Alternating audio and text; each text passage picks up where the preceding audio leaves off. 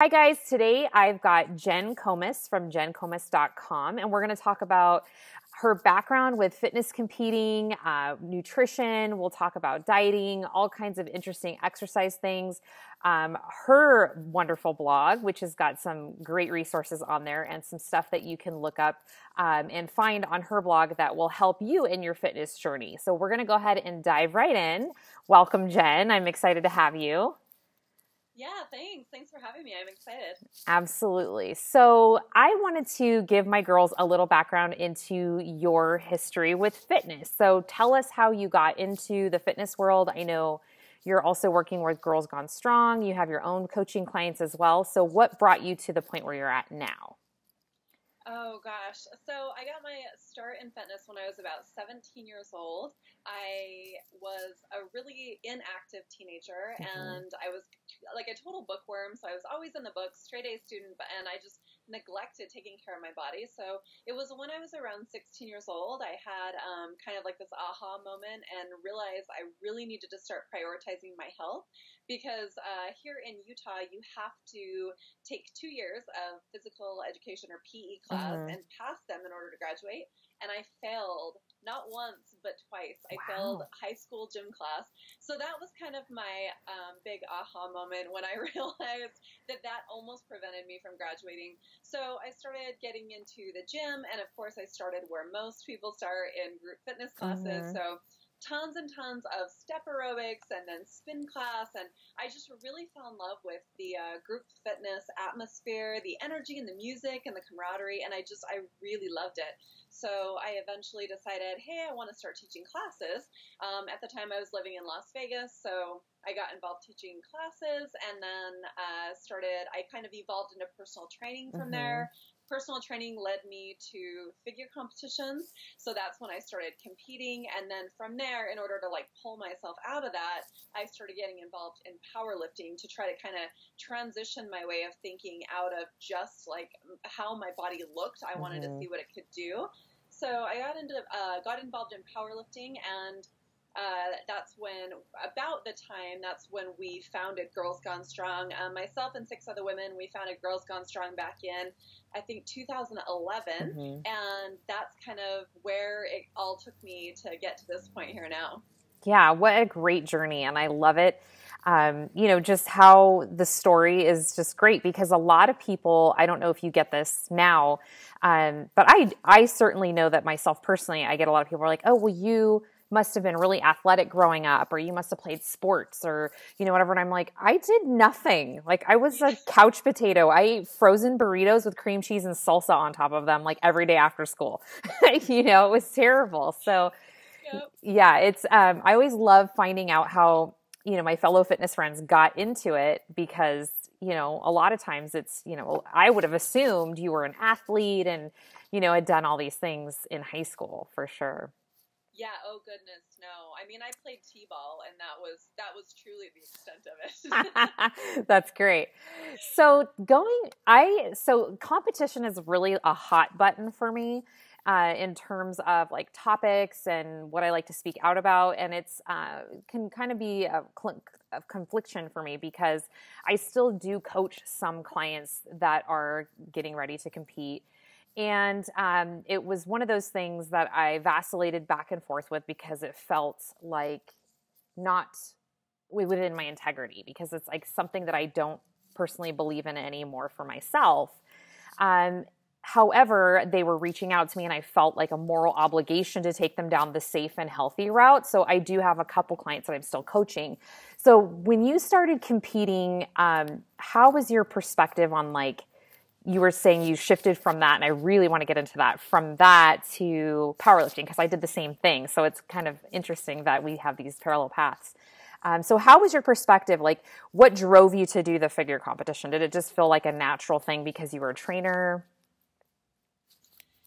It was really interesting because I was so immersed in the fitness industry and doing like all these group fitness classes, and then I was personal training. And at the time, I just couldn't seem to figure out why I couldn't get my body to look like these women's bodies in like all the competition magazines, Yeah. Oxygen. Mm-hmm. And I was always like, why doesn't my body look like that? Like, I work out all the time. I feel like I was eating healthy.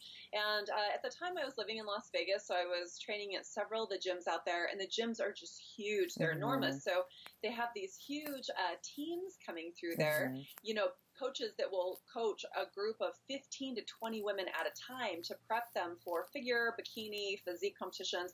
So I saw all these women with these really hard, muscular, super lean physiques, and that's what I always wanted my body to look like. And I just couldn't figure out why I couldn't get there. So I thought, well, and I personally think this was a huge mistake on my part, but I thought, well, you know, if I want to get my body to look like that, apparently I need to do a show. And that was very much the wrong answer for me personally.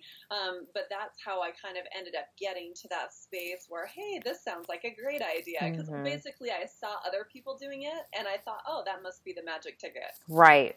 So what did you think about that? So like, as far as the whole experience, like competing, the training, the workouts, the nutrition, you know, supplementation, all that versus like now looking back, you know, where you can kind of look back and go, oh my gosh, okay, so different, right? Man, that's such a huge topic for me, and I'm sure you understand too, because there are so many conflicting emotions with that.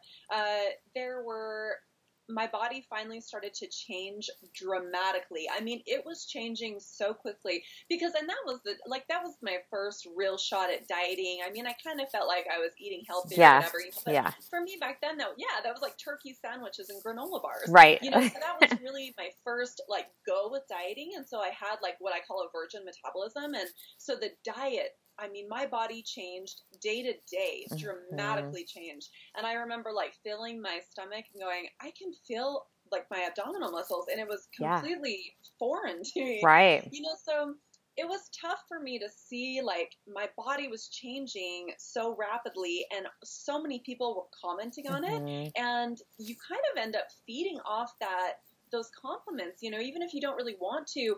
Everyone was like, oh my gosh, what are you doing? You look so amazing. Yeah. But the conflict for me there was I felt so terrible. Yeah.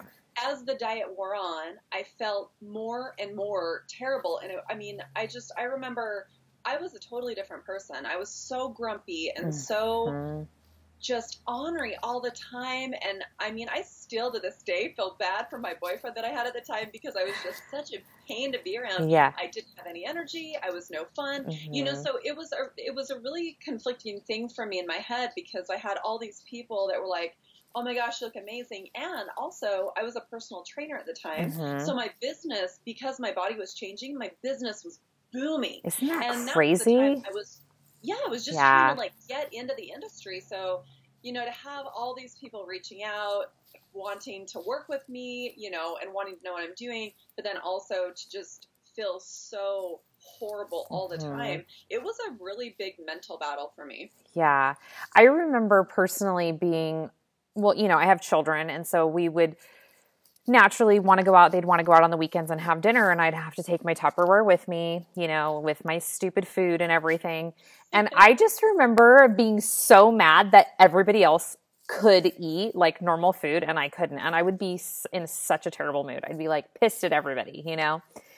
Yeah, but I feel you. I remember being in the grocery store one day and just people staring because was so lean. I had the same thing, virgin metabolism, and I got so shredded that people were like, can I touch your arms? Like random people in the grocery store. Oh my God, I've never seen a woman with arms like that. Can I touch your arms? You know, so I get that. You feed off that. It was like really cool to have that feeling that you've never felt before. And you're like, it clicks. You're like, oh my gosh, okay, now I look like these girls in the magazines in like the normal grocery store, you know? Yeah. Totally get that. It just brings me back right away. So yeah. So then post-show, how were things for you post-show? Because I know in my experience, that's when things went haywire. And I know a lot of women seem to resonate with that as well. So what was your experience? Yeah, my experience was really, really rough. I ended up place taking first in my class, and so that was like the highlights, and then everything went downhill from there. It was really strange because after my show, I remember we were in Lake Tahoe. I traveled for my show, and we were in Lake Tahoe, and I remember standing at the breakfast buffet the next morning, and like I had dreamed of this day, right? Like, oh my gosh, I'm going to be normal. And it was the furthest thing from normal. I felt like I didn't know what I was supposed to eat. I felt kind of lost and super scared, and it was just really strange. And my diet was really, really restrictive. It was dangerously restrictive. So my body rebounded like crazy. It was probably over the next couple of months. I don't even know if it was 3 months, but I've gained about 30 pounds, gained weight back so quickly that I remember people at the gym coming up to me and saying, "Do you still work out?" I mean, it was really, really rough, and I felt awful physically because your body is just kind of like in a state of shock. It doesn't understand what's going on, so physically it was awful. Mentally, it was just brutal. I mean, I remember crying because I didn't want to leave my house. Like, I didn't want to wear anything but sweatpants. So it was really rough. The rebound ended up causing some serious, well, not necessarily the rebound, the dieting process caused hormone issues, thyroid problems, adrenal issues, all of those things that I still deal with today. Yep. So still dealing with those repercussions. So it took me, I want to say, about a year for me to finally feel like I could even function as a human again. It was pretty rough. How long did you prep for, like, hardcore? 18 weeks. Yeah. That was my first show too. It was, I think, between 16 and 18 weeks. And I remember the same thing. Like, the night that you are done competing and you go out to dinner, and I was just like, okay, ate whatever, woke up, and I was like, everything was just tight, and I was bloated, and like veins were everywhere. And I just remember making myself so sick because I had no like gauge of like, I never felt full. It was the strangest thing. Like, I could eat, and people, like my family would be like, "How are you eating that? I don't understand how you're consuming that much food." And I'm like, "I don't either." And I just kept eating it, But yeah, same thing, 25 pound rebound. And I think it took me about almost 2 years to really get out of because I did it for over the course of 3 years, and I kept doing a show to like fix the damage from the previous show. So 7 shows later, and I'm like, okay, this is just bad, So how did you shift over to powerlifting? Because I did the same thing, and it was 2 totally different worlds, which both have their pluses and their negatives. But how did you do that? How did you make the shift? Yeah, so I was really good friends with Molly Galbraith, who I co-founded Girls Gone Strong with. She's the current GGS owner.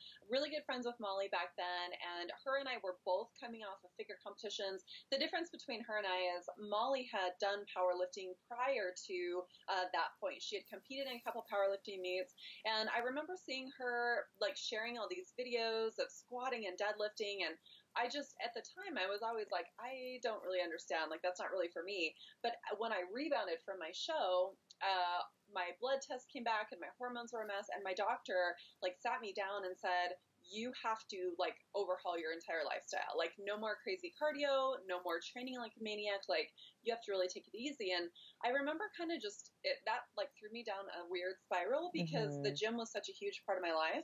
And I really needed that moment in my life to happen because it was a huge wake-up call for me. And it was kind of that time that I started to realize I was using exercise as a way to kind of like take away from my life. And so I realized I needed something with exercise and performance like to add back to my life.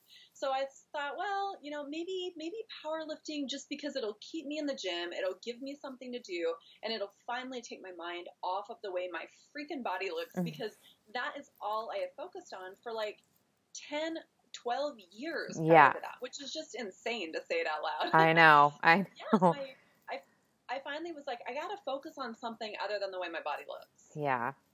And how is your training now? So are you still dabbling in, did you do a powerlifting meet? No, it's so funny. I've trained for like a powerlifter for so many years, and I've been so serious about it, but I never stepped on a platform. For some reason, it never really interests me to compete. excuse me. So I've never competed. Yeah.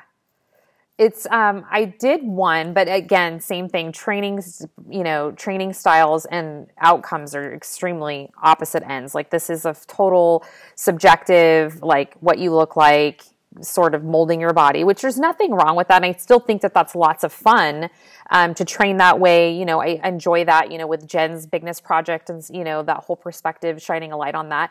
I don't think that there's anything wrong with that. I think when it starts to get sketchy is when it becomes an unhealthy, obsession, which is sort of what I feel like it was for me for a while. But powerlifting, it's just celebrating like your strength and just pushing for like different numbers. Like here you're like trying to get to a scale weight a lot of the time. And here you're just like trying to increase your weight numbers in how much you're lifting and pushing. Lots of fun to chase those goals, I think, because you can eat donuts over here on this side, if you want. So, very different. So what does your training look like now? So, give us kind of an overview of what you do now in your lifestyle. So now I'm really interested in, I participate in motocross, mountain biking, downhill mountain biking, and I do a ton of it. So in order to do that, I want to train in a way that enhances my performance for like everything two-wheeled. So because of that, I actually do more endurance work now. I was on the spin bike yesterday, like prepping for the upcoming season. I saw that on Instagram. So yeah, I actually do some endurance work now. Endurance is a huge component for riding anything with two wheels. Yeah. So I do endurance work, and I still squat heavy and deadlift heavy. And right now I'm kind of just flying by the seat of my pants a little bit, but I'm about to ramp up my conditioning more just because, again, the seasons are coming up. And then once the season is in full swing, I back my gym time way down. So I still lift. I strength train several days a week. Conditioning work, kind of like metabolic circuits. Yeah, they are fun. I think it's something rewarding about that sweat too, like that instant gratification of like breaking a sweat. Because I always tell my clients, when I was training for bodybuilding, and I don't know if this was you, but like I hardly ever sweat unless I was doing cardio. But like when I'm in the gym, even now, like, I still do bro workouts. Like, I'll do weightlifting, I'll weightlift or whatever. But I hardly break a sweat. Like I'm not like dripping in sweat. And so I think, I've noticed training clients in the gym myself that a lot of them tend to not want to stick with it because they're used to the cardio queen side of things where it's that instant gratification of like, oh, I get off the elliptical or the treadmill and I'm like covered in sweat. Whereas like weight training, it's harder, that you feel the burn, but it's not that like you're not drenched in sweat usually after your weight training. So it's definitely hard to wrap your head around if you come from like the cardio queen world for sure. Right. Yeah. So, would you think now that you struggle with anything still, like from like your post-competition days, or do you feel like those like nagging voices creep up sometimes with like food or exercise ever? Honestly, it's so rare for me that happens anymore. And I think a huge component of getting past that stuff for me has been focusing so hard on performance. Throwing myself into every outdoor sport imaginable, focusing on anything that's outside, I've been in it. Yeah. And it's really interesting because when you get involved in like sports and stuff like that, it doesn't matter what your body looks like. Right.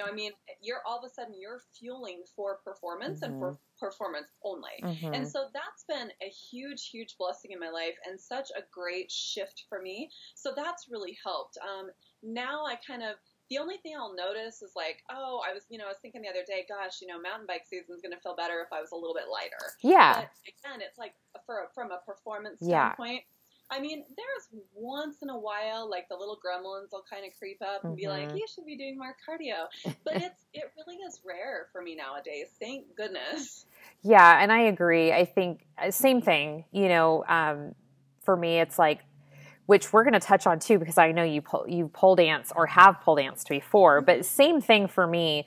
It's getting on the pole. I'm just like, oh, I'm so hard to get my ass up and down this thing. Like at this point I need to drop some weight, not because I'm worried about like my abs. It's more of like, it's a struggle for me to do something that I love. Yeah. Yeah. Totally. Yeah. So tell us about your pole dancing adventures. Yeah, so about maybe 2.5 years ago now, I kind of like launched this motto in my life, which is embrace yes. Mm-hmm. And that was an attempt to get myself off the freaking couch and away from that dieting mindset and to really get involved in just life in general, have new experiences. I was just kind of a scaredy cat all the time. And I think a lot of it was just like a self-defeating mentality. I was scared of everything. I was worried about what my body looked like. So 2.5 years ago, I was like, you know what? I'm over this. I need some fun in my life. And so getting into pole and aerial silks, that was a huge part of it. Because I never would have gotten involved in something like that. I was just too self-conscious. Yeah. But that was kind of like my step into like the unknown and like my like the uncomfort zone. And I'm so glad I did it because I fell in love with it. I mean, I really liked silks, but pole ended up really being my jam. I loved it. Yeah. And it's definitely, it's funny that you said you needed something to pull you off the couch because pole is the extreme. I mean, like in terms of like, there's a part of you that has to be vulnerable because you're like with this apparatus that has so much stigma behind it. And like, do you tell people? Do you not tell people? What are they going to think? So yeah, kudos to you for growing some balls and like just being like, I'm just going to do it. That's great. Totally. So I know you coach women now, and what would you give, like what sort of tips or advice would you give to women who are struggling with like getting on the scale and being attached to that number? What little like fat loss tips or hints or anything that you would say, like if you could go back and like look at, that would be great ways to start with just getting started in the whole fitness journey. Yeah, so I think a big part, I was so glued to the scale for so long. I mean, I would get up in the morning, the first thing I would do is use the bathroom, stand on the scale. And whatever number popped up would dictate my mood for the day. So I was either walking on sunshine or I was just pissed as you could even get at. And it was usually the latter. So when I have clients that are like, hey, like I'm weighing myself every day and sometimes several times a day, I try to ask them to like negotiate or compromise a little bit. So if they're weighing every day, can they start to just weigh every other day or maybe every third day? So kind of try to whittle that back a little bit. For people that are just getting involved like in their health and fitness journey, I think do something, do anything, pick something, but go do it. I think there's so much information out there anymore. It just gets really overwhelming. And most of my friends or family that have come to me, they're like, well, I don't really know where to start, but I just know I kind of have to be miserable in order to do it, right? Like they think they have to diet and they have to be glued to the treadmill.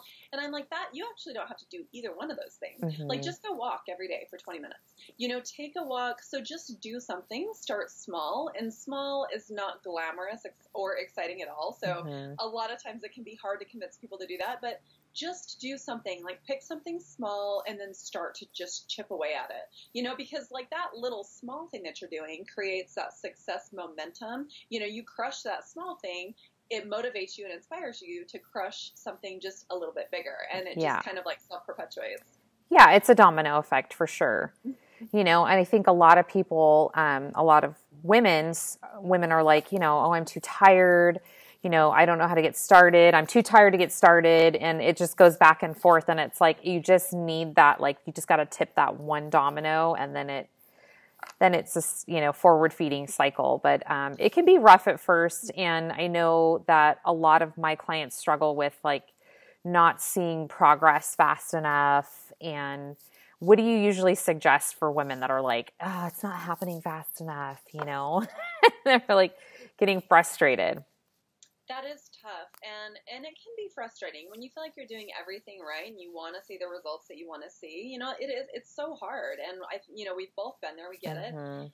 For me, it's kind of like for my clients, it's helping them understand like, well, where are you making progress? What are the other markers of progress that we can look at? Because their progress is really like a broad spectrum. A lot of things fall under the category of progress. So, like, are you sleeping better? Is your sex drive better? Is your digestion better? Do you feel more energetic? Like all these things should be weighted just as heavily as how our body's changing, you know? So if those things are changing, then it's just a matter of time before the body composition changes as well. So it's just kind of focusing on the great things that are happening and then giving it some time and a lot of consistency in order to see the body change.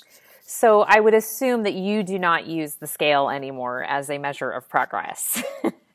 Yes, I actually had to take a very extreme stance with it, which I understand is not right for everyone, but back in like November of, I want to say maybe 2014, maybe 2013, but I threw it away because I was so just mentally trapped by it. Yeah. So I tossed it and I have not stood on a scale since. I just can't do it. That's awesome. I will. So with the nutrition and training, like if the gremlins still creep up, I think they would if I was still weighing myself. So I don't even deal with that. That's great. I think so many women could benefit from hearing that because it becomes like this obsession. Like you just start to, again, like you said, dictate your day based on the number that comes back. And, you know, we actually here in the studio, we run transformation programs and we stopped weighing girls. And they like, some of them were like, what the hell? You know, like, what do you mean you took away the scale? And I'm like, we're not using that as a measure of progress anymore, ladies. Like we'll do photos so that way you can look and see like, you know, because some girls are like, well, I have 50 pounds to lose. You know, I'm not like this girl over here who's just doing this to stay in shape or whatever. And it's like, I get that. So let's use photos. We'll do measurements, use your clothing. And again, other markers of progress. How are you feeling? How's your sex drive, your hormones, you know, everything, mood. So yeah, that was a huge shift in the studio probably about a year ago where we were like, we're yanking the scale out because it was doing more harm than good. When they'd come back in to reweigh and remeasure, same thing. If the scale wasn't reflecting back, it'd be just, they'd want to give up and quit. And that's not the point. Right. And the scale's so hard too, because I think so many of us use it as a form of control. Mm-hmm. We try to like, oh, well, you know, what's going to happen? I've had countless clients tell me, well, if I don't weigh myself, like things are just going to spiral out of control.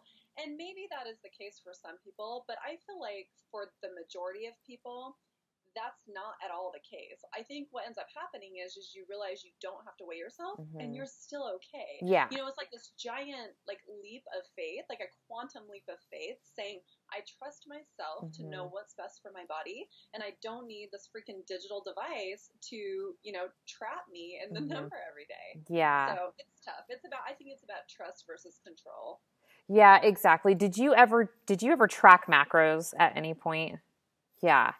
Oh yeah. Yeah. So that just makes me think of that because I did that post show and I did it even during the beginning of like my powerlifting phase, and it became like this new obsession, like this new number that I need to focus on, the targets I need to make, and and it was like, okay, I'm scratching like the 6 meals a day, tilapia and asparagus, like chicken and broccoli, you know, and so I need this other way to figure out if I'm doing it right. And so I started doing that, and one day I was like, I can't do this anymore. Like, this is mentally exhausting. I'm having to figure out if like we can go to this restaurant based on like if they have their menu on MyFitnessPal, like just the stupidest shit, you know?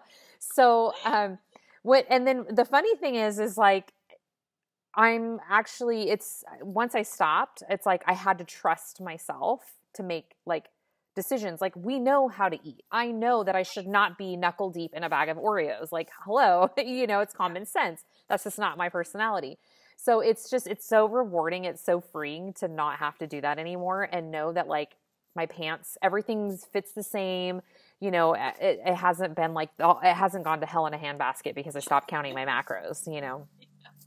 But I think things like that are an okay tool in the beginning for some people who have absolutely no idea. You know, when they're like, I have no idea how many calories I eat and I'm 100 pounds overweight or 75 or 50 or whatever, to get some perspective. I think that things like that can serve as a benefit, like MyFitnessPal, to just shed light on where they can sort of pull the curtain back and hone in on their nutrition. Absolutely. Yeah. Yeah, definitely.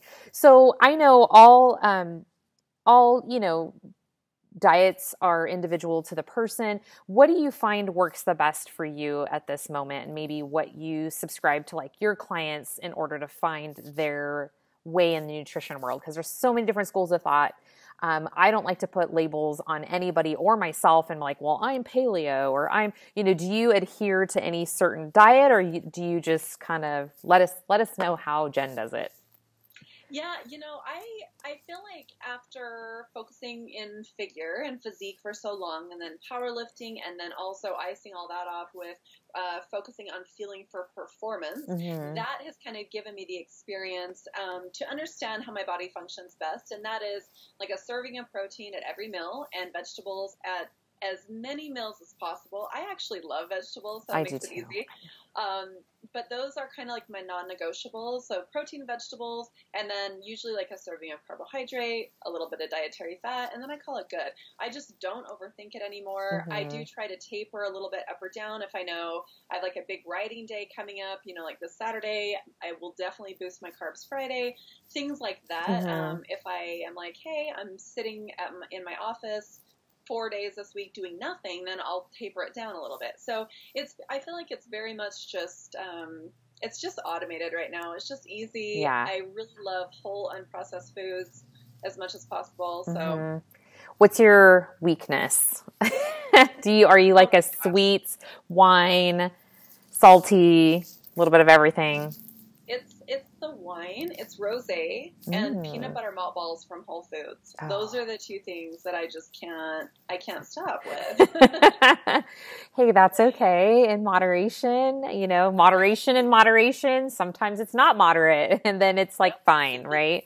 It's just good to not be able to like beat yourself up about that anymore because I don't know if you were like this, but I was like, if I had, because everything for me was like weighed out and portioned. And if I, it got to the point where I was like abusing peanut butter. Like I couldn't have peanut butter or almond butter in my house because my family would go to sleep and I'd be in the fridge with a spoon eating peanut butter. And like my family would be like, it's healthy. It's okay. And I'm like, no, it's not okay to eat half a jar of peanut butter.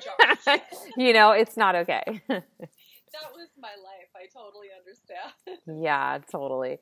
So on my blog, Living the Goddess Life, I have a trifecta of fit, sexy, and confident. So I like to, when I interview guests, just give me a little snippet on what you do that makes you feel fit, sexy, and confident. So have at it. Like the all three of them? Yeah. Does make me, I would say things like yoga, any type of like sensual movement for me absolutely does it. So it's yoga, it's silks, it's pole sport, those types of things where I feel like I'm just really in my body and present at the moment. Those are the types of things that really, really do it for me. Always have. Love it. Awesome. And I think it's just great that you do pole because it's like, you get it. You totally get it. It'd be so much fun to get you in the studio here and have you try it out. And yeah, definitely would. So, do you have any like daily rituals that you would say, cause I find it just like, bad habits, having good habits will obviously outweigh the bad habits that you have in your life. So are there certain rituals that you have in place that you would say keep you on track to living like a fit lifestyle or a healthy lifestyle? Yeah, I have a really concrete morning ritual, and it's funny because it doesn't matter where I go or who I'm traveling with, like it's the same thing every time. But my morning ritual always is pulling like a daily tarot card, journaling, reading a little bit, drinking coffee. That's what I do every single morning. It doesn't matter where I'm at. I feel very much like off if I don't. Like that's kind of the way like I get centered for the day. So that's very much a ritual. And then I walk every day, anywhere between about 45 to 60 minutes. Nice. Just kind of take a good walk. And those things keep me sane, I swear. Hey, it definitely has that grounding and centering aspect to it for sure first thing in the morning. And like I said, Nagar and I were just talking and she's the queen of the morning ritual. And so I love it. And I think it's something that we neglect a lot of times, just getting up in reactive mode. First thing we do is grab our cell phones and start reacting to the world around us. Yeah, absolutely. It's funny. I was just in Cabo with Nagar and the entire GGS advisory board just like a month ago. And we like I saw everyone's rituals. It was so funny. Like we all woke up in the morning, got our coffee, had our books and our journals, walked right out to the pool on a lounge chair, and no one spoke to each other because like we all just knew. Yeah. So yeah, it was really interesting to see. Yeah, exactly. It's like, don't talk to me till I've created my little like safe space. Yeah, it's awesome. Well, this was loads of fun. Thank you so much for being on. I would love to, I know you have a freebie that I would love to share with my girls, and I will link it up. Will you give us a little peek as to what is in your freebie? Like give us some insight. Yeah, I was posting these little circuits, like kind of metabolic circuit type of things on my Instagram, and people just loved them. So I put together 5 of my very most favorite workouts. They're under 20 minutes, strength-based, also a good dose of conditioning. So they're really fun and they're really challenging. Okay, and then how long do they usually, like, are the workouts a certain duration, do you think, or? Less than 20 minutes. Each of them is less than 20 minutes, probably between 15 to 20. Okay, and then is this a gym, like would you need access to a gym for something like this, do you think? Yeah, most of them kind of need some basic strength equipment that you could find at any kind of gym. Okay, perfect. And what is it called? And I'll link it up so that way everyone can get a hold of it. I think, gosh, that's a good question. I think it's jencomas.com /5 favorite workouts. 5 favorite workouts. Okay, perfect. And last but not least, where can everyone find you? I know I've been following you on Instagram for probably a couple years now, but give us your Facebook, Instagram, and wherever else you're at, Twitter, Snapchat, or anything like that. Yeah, Instagram, I'm at Jen Comas. Facebook is facebook.com /Jen Comas. Or, of course, my website, which is jencomas.com. Where do you hang out most? Instagram? Yeah, probably Instagram. Yeah, me too. It's fun. It's just like, you know, I think it's a whole visual aspect, a lot less reading. And, you know, you just skim through. That's interesting. Okay, I'll read. Yeah, I love it. Well, thank you so much. That was loads of fun. And I look forward to sharing all of your goodies with my crew. So thank you so much, Jen. Yeah, thanks for having me. All right. Take it easy.